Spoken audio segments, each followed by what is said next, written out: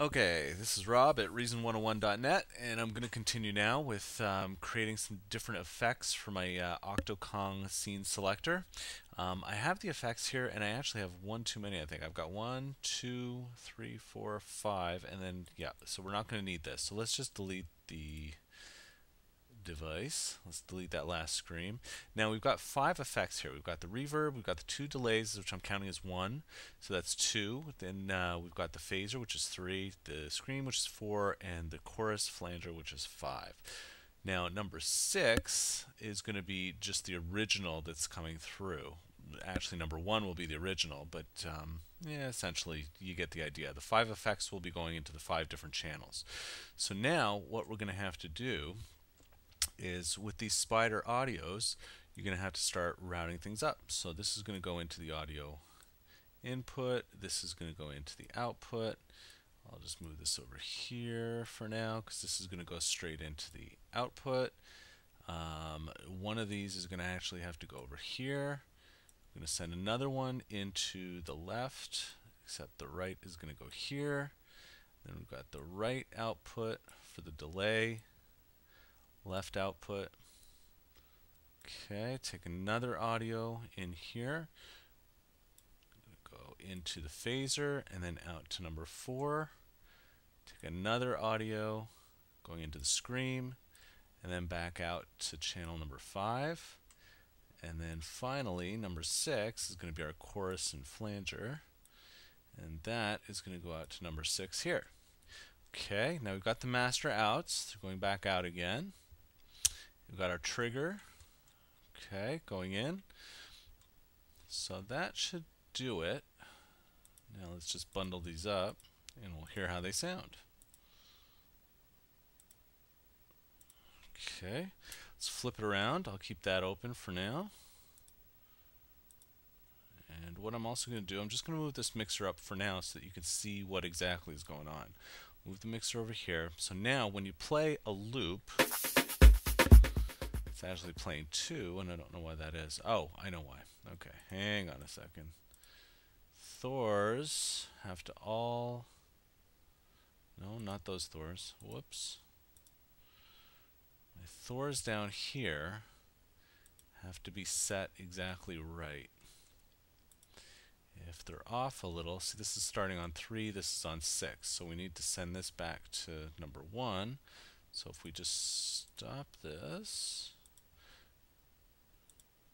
Okay, just reset them. So set that on number 1, and then use 6. So now they're both starting on number 1, and that's what you want to have. I kind of forgot to mention that.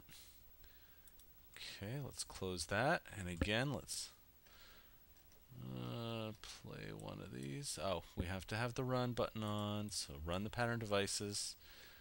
Okay, so now we've got an actual loop going through. Now you can see it's coming out, which the original audio is over here. If you press pad number 16, we've got our reverb. Okay, press it again. We have our 2 delays that are going through. Press it one more time. We have our phaser. One more time, we got our scream. We're really gonna have to tone down that scream, by the way. So let's just go do that quickly. It's a bit much. Maybe I'll just change it all entirely. I'll just change it to an easy fuzz. There we go, fuzz. You gotta get some fuzz. Ooh, okay, maybe that's a bit too much fuzz. Let's try this. Okay, that should be a little better. Okay, there we go. Now click it again. We've got the chorus flanger. Okay, and then back to the original audio. So that's your cycler. And you can do this with any of the loops. The audio just gets sent to their different effects devices. That's the way it works. I'm going to move this back down now so that we know what's going on. Alright. Now we can close all this stuff up. And we've got all of our effects, 5 different effects using just this one pad. We can go ahead and just relabel it. Effects.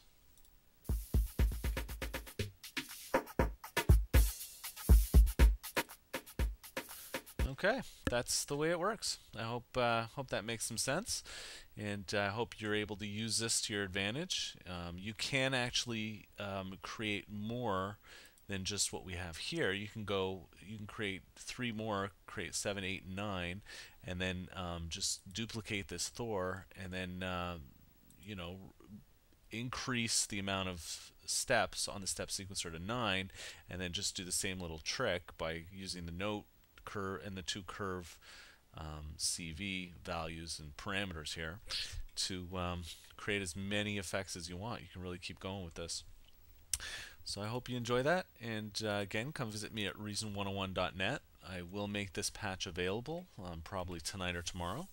And if you have any questions, please feel free to write a comment on my blog. Thanks again for listening.